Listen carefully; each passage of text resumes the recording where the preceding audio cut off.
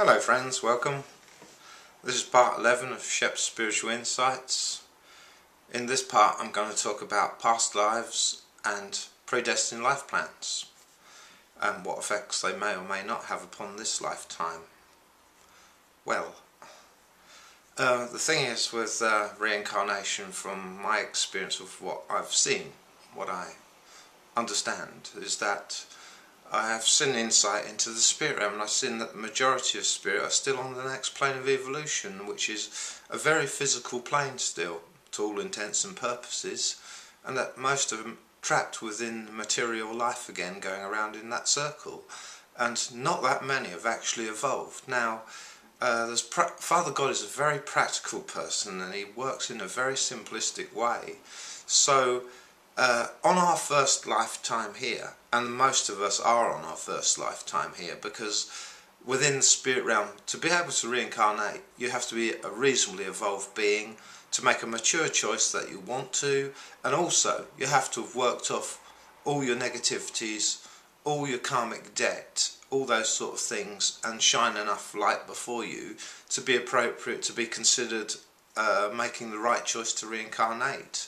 Because of course, if we could all reincarnate just like that, you could have anybody in your life. You could have a mass murderer in your life down here as a past life, couldn't you? And you might not want that, and you might not even want a reincarnated being within you, and Father God never puts anything upon anybody that they wouldn't freely and happily want. So yeah, there's practical reasons why the beings in the spirit realm can't just reincarnate whenever they wish to. So you have to be a fairly evolved being to reincarnate. So the truth is, there's not that many reincarnating back to this plane at the present time. If I had to hazard a guess, and it would just be a guess, I'd say there's probably only a few million, which is a very small number upon this plane, of beings that have actually reincarnated back here. So reincarnation becomes pointless. Some say I've had maybe 1,000 reincarnations, and that's not true, because after a certain amount of times reincarnation becomes pointless. In my mind it does, because you gain less each time. Each time you come back, the first time you double yourself, and then a third as much, and a fourth as much, and so on. So after about maybe 6 to 10 times it becomes completely pointless, although some maybe have reincarnated many more times than that, the odd individual, but most just remain in the spirit realm after a certain number of reincarnations, because they can gain more by staying there, they can evolve more by staying there.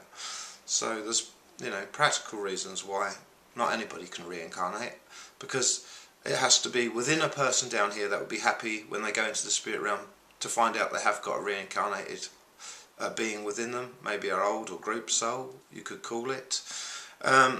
So they'd have to be happy for that, and they'd also, if they weren't happy with that, they would never have that, because Father God knows what we would and would not be happy to receive. So he puts nothing upon anybody that they would not want. So reincarnated beings, they get choices. They do get some choices. What country they want to go to. They can't change genders, so if they're a male, they can only be male, and humans are the only ones that reincarnate back here. Or if they're a female, they can only be female again.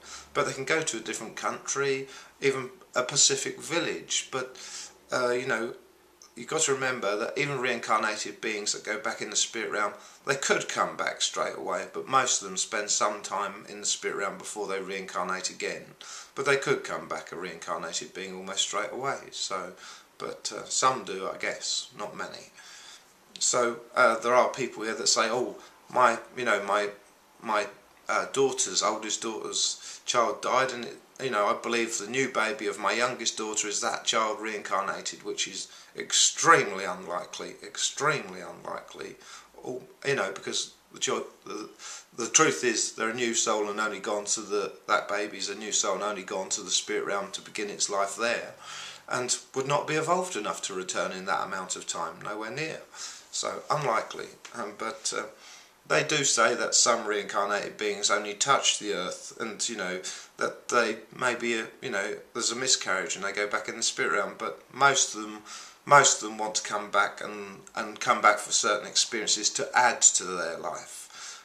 So they can ask for a life of hardship, for instance, but that reincarnated being comes back to that new life, because we all get a new spirit every time we reincarnate, and it's the new spirit's life to lead, not the old spirit's life. So there's no manipulation, there is no predestined life plan for that new life. It just lives its life, and by natural events will have most of those experiences, because Father God knows the future of each life upon this world.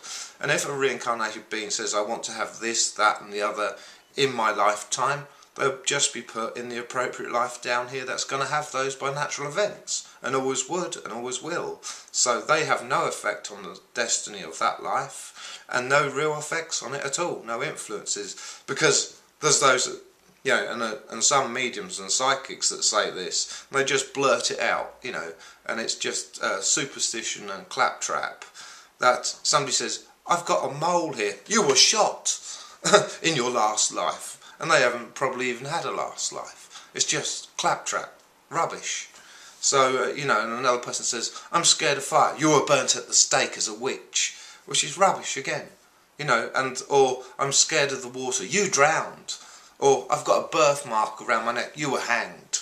You know, and that's just complete rubbish that they're talking, those mediums and psychics that say those sort of things.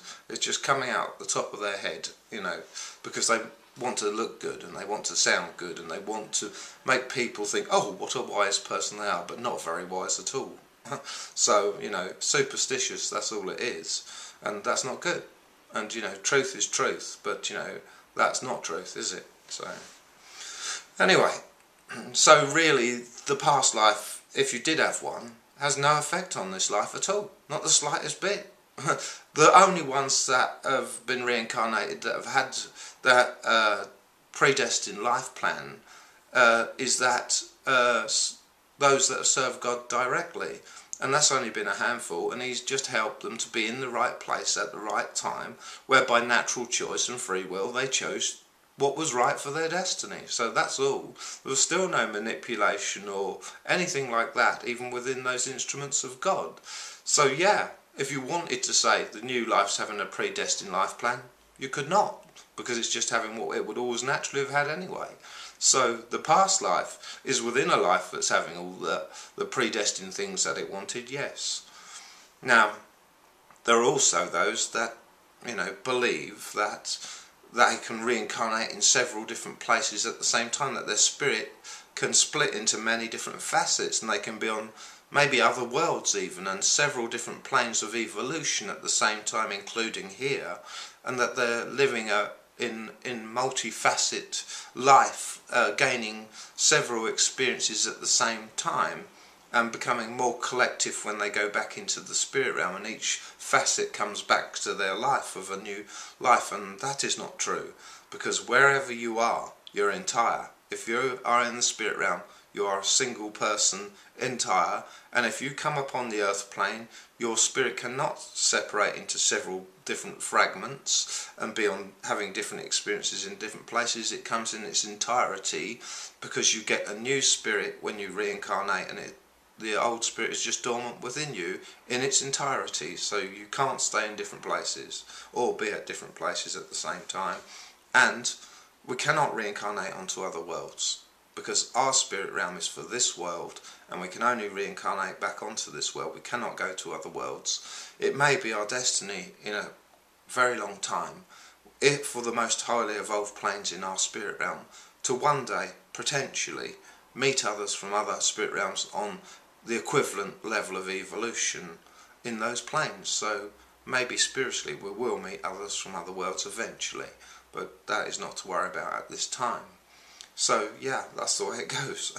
You know, so yes, that past life that wants to reincarnate here can make choices about where they want to be in the world, and, you know, certain things they can be fulfilled in their choices, but really they're just coming in within a life that has all those experiences anyway. So by natural events, that life always would have done, whether they got a reincarnated being or not. Now, the new spirit doesn't get any choices at all. It just goes to allotted life. Now, so Father God brought about a spark from himself of spirit, and that all life gets, and he blessed it to divide and subdivide and keep dividing and subdividing, and so it does, and all the worlds of God, those sparks of spirit, at the appropriate time when a new life comes about, whether it be a piece of grass, a bacteria, a person, an animal, a plant of any sort. So a new spark goes to, at the appropriate time, to every new life that comes about. So it's a lottery where your spirit actually goes to, because all the spirit life is the same from that first spark. So one spark might go to another world into an animal, and another spark to another world into a humanoid, and another spark to this world into a bacteria. So life is coming about all the time, and the sparks of that spirit going anywhere. So your spark went to you because it was at that moment your spark come to you. Whereas if your life hadn't come about at that precise moment, that your spark would have gone somewhere else. It might have gone to another world, or it might have gone into another life form of some sort. So, that life has no predestined life plan. It comes to be a new spirit. Now, the new spark of life is given at fertilization, when life first begins, and it lives on forever from that point, and goes on to the spirit realm at physical demise. Now that spark of life, spirit, it gives the physical life, but the physical life gives the spirit form. So whether it's a tree, or a bird, or a person, that spirit is gaining back something. And within us, of course, the most evolved species, is gaining, the physical form of what we are. Our spirit is taking our physical form because it's a etheric double of everything we are, and it's gaining conscious existence as a human being. So we take that on into the spirit realm. Now, humans are the only ones that reincarnate. Animals do not. No other plant life or anything reincarnates. Only wasps and mosquitoes that do not go into the spirit realm, understandably, because they're applied to all life just about with what they do. That Father God decided that they'd have rebirth into another form, or back into their same form. So I don't know which one it is, but they're the only ones that have rebirth. So that's the way it is. It's simplistic, and that's the way Father God is. He works in a simplistic way that's always practical and everything else. So no, there's not many reincarnated at this time.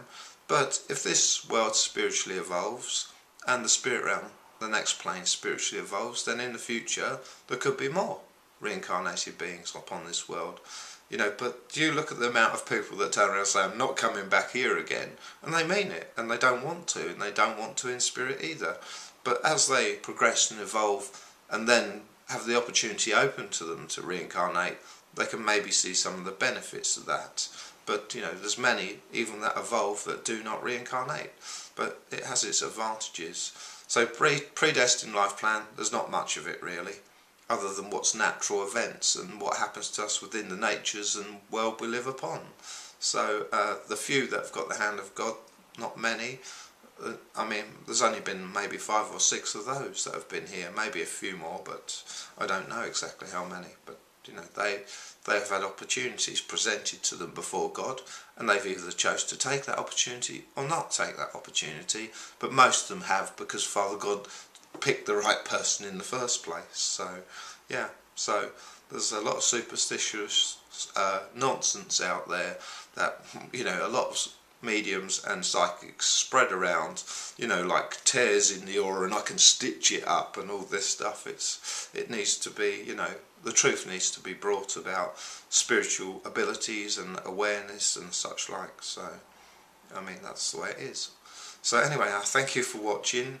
You can click on the show more bar below to find the website links, other links, and you can click on the bubble in the top right hand corner to go to the playlist to see more of these insight videos, and they talk about how God come about and how Christ and Citadel come about and such like. So I thank you for watching. Love and light, Shep.